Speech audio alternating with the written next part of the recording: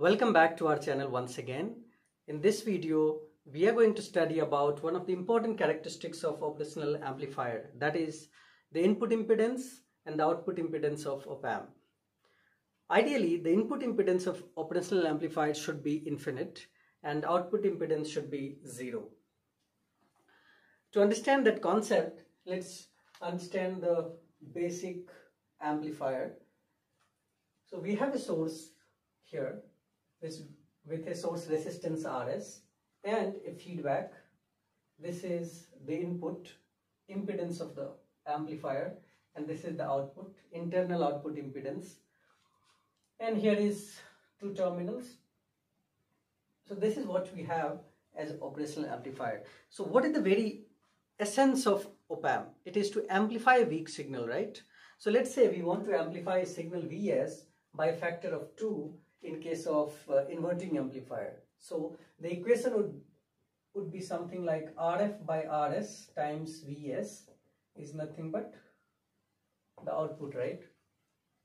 That's what the output equation for inverting amplifier is, right? Now, when we write this, what we consider is there shouldn't be any current passing into this part of the amplifier, right? Across the terminal, through the terminal, basically this terminal and this terminal, inverting and non-inverting terminal, right? So whatever current is going through this must go like this, and there shouldn't be any current going into this. So the current going into the amplifier, inside the amplifier, must be zero. So how can we make that zero? So to have that current zero passing through this input impedance, the Zin, so if I is 0, and if we apply the Ohm's law, what can we write here is I equals V plus minus V minus divided by Zin, right? Now I do not want any current to pass through this, right? Why? Because it will load the source, and we do not want to load the source because it will basically go against the very essence of amplifier, that is to amplify a weak signal, right? It will not completely amplify by the factor which we wish to amplify with, right? Therefore, we do not want any current passing through this wire. Now, how can we do that? So the current should be 0. How can we make current 0? If this goes to infinity, right? So finite by infinite will give us the 0 current, correct? Therefore, the input impedance of operational amplifier must be infinite, ideally or practically it should be as high as possible, right? So that is one way to look at why the input impedance should be of an operational amplifier should be as high as possible. Other ways, if you draw the simplified network for the input side, what we have is source voltage along with the source resistance and the input impedance. Now, if we apply the voltage divider technique here, then the voltage across these two terminals is basically, let's say Vx, and here let's say Vy.